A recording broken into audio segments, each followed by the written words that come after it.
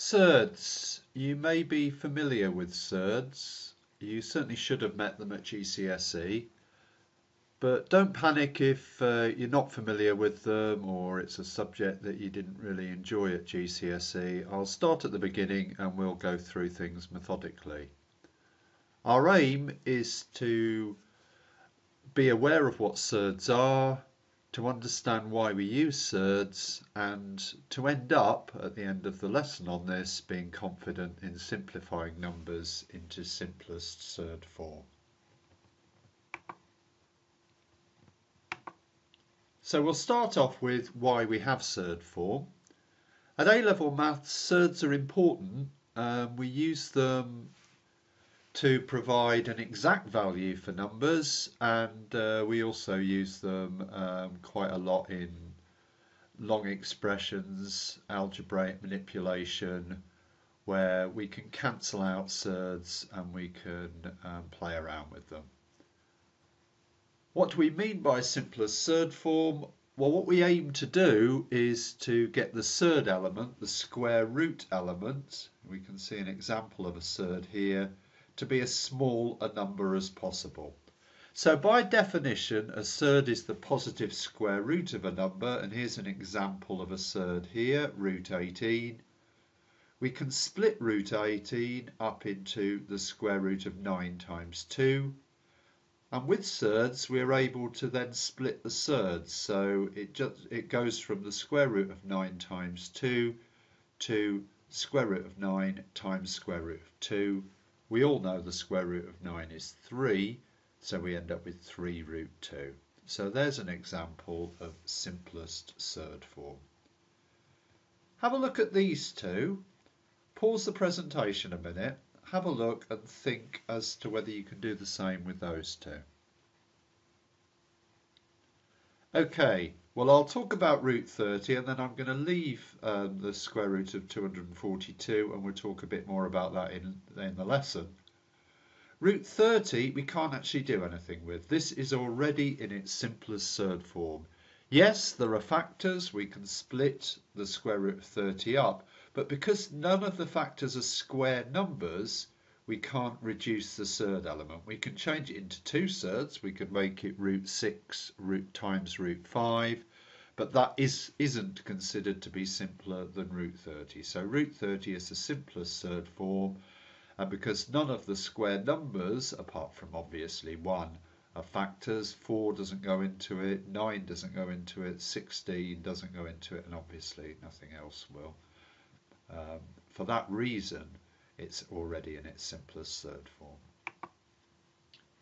In general terms then, if we've got a surd which we can split into two factors, so if we've got the square root of AB, we could write that as the square root of A times B, which is equal to the square root of A times the square root of B. So in surd form we can split the surds like this. If we can make one of these numbers, the A or the B, a square number, this then enables us to simplify the surd. And simplest form is where the bit that remains as a surd, that remains with the square root sign, is as small a number as possible. So that's the plan.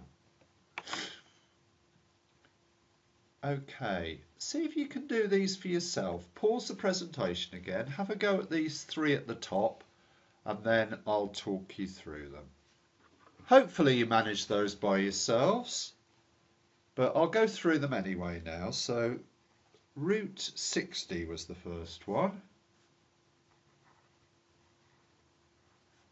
So root 60, can we split it up? Well, we're looking for square numbers. So which square numbers, starting with 4, go into it? Well, 4 does, doesn't it? Because it's 4 times 15, so we can write that like that. 9 doesn't go into it, 16 doesn't go into it, 25 doesn't, 36 doesn't, and we can see from there that nothing else will. So that's all we can do. We can then rewrite that as the square root of 4 times the square root of 15, which is equal to 2, because the square root of 4 is 2, isn't it? root 15. And remember, it's just the positive square roots we're interested in. Root 70. 4. Well, 4 doesn't go into 70, does it? It's 17.5, so that's no good to us. 4 times 17.5 doesn't help. What else could we have a look at then? 9, no. 16, no. 25, no. 36, no. So actually, this one's already in its simplest form. Root 108. 4 goes in, doesn't it? 4 times 27. 9 goes in. 9 times 12. 16 doesn't go in, does it? Or 25. 36 does, though.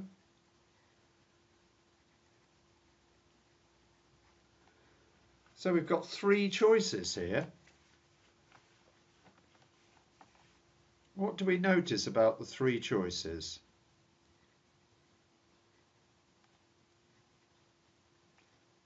Well, whichever of these 3 options we go with, we will always be able to end up at the same answer, but the easiest way is to use the one with the biggest square number. That gives us root 36 times root 3, which is 6 root 3. Okay. Pause the presentation again and see if you can work out these 3 at the bottom. They're a bit harder. Okay, I'll go through these now. This first one, we've got this bracket squared. In other words, we're multiplying out 2 brackets. I'll go over this because I think it'll help. We'll be doing a lot of work expanding out brackets and factorising expressions, quadratics and things, so it will help if we've got a good method for doing so.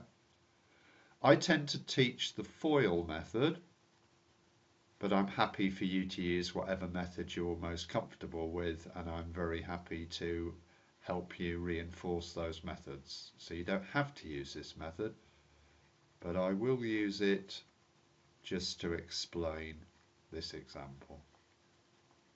Looking at the 2 terms in each bracket, FOIL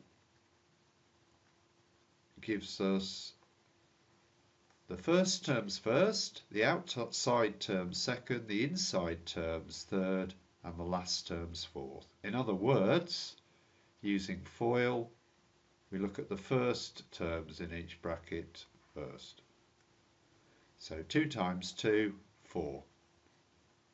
We've only got pluses, so I put a plus there. We then look at the outside terms in each bracket. Well, that's the 2 and the root 3 on the outside of the whole thing.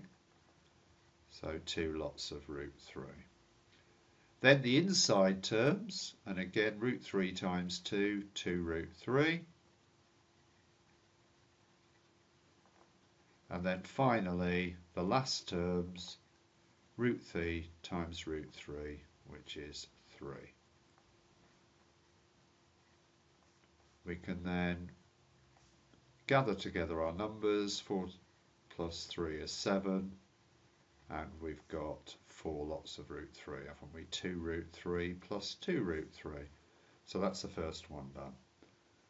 For this next one, we've got root 45 and root 72. So we'll do them separately, and we know how to do these from what we did previously. 4 doesn't go into it, 9 does. 16 doesn't, 25 doesn't, so that's all we've got. So we can write that as root 9 times root 5, and hopefully by now you'll be able to spot these a bit quicker. So I've skipped a step there. I haven't written it as the 2 separate surds. I'm hoping you can see that straight away. 72. 4s into 72? It does go, doesn't it?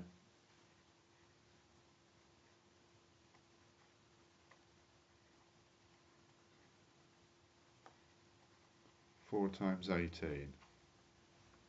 Is there anything else that works? 9. Yes, 9 works.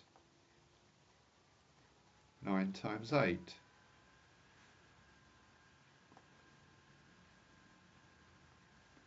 Does 16 work? 16 doesn't work, does it? 25 doesn't work, but 36 does.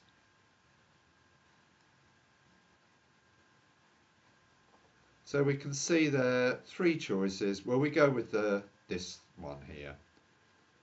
So like we did last time, we'd end up with the same answer, but it's 6 root 2. So that's 6 root 2, that's 3 root 5, so our answer is 3 root 5 plus 6 root 2. Final one's quite tricky, isn't it? Have a quick go at it and I'll help you with it in a minute. Okay, we're expanding out brackets again, so back to FOIL. First terms first. Root 2 times root 2 gives us 2, so 5 times 2 is 10. That's the first terms, the F bit. Then we've got the outside terms. Minus 2 times 5 times root 2. Well, minus 2 times 5 is minus 10. So we've got minus 10 root 2. We've then got the inside terms, which is plus 3 lots of root 2. And then finally the last terms, where we've got 3 times minus 2, which is minus 6. Numbers together, 10 minus 6 gives us 4, and minus 10 plus 3 gives us minus 7 lots of root 2. And that's the answer to that one. Okay, quick recap then. Surds are more accurate because we haven't done any rounding. It gives us an exact value for numbers. Surds are much easier to deal with algebraically once they're simplified. So we can cancel them out, we can multiply them together to make whole numbers and things. So much easier to work with.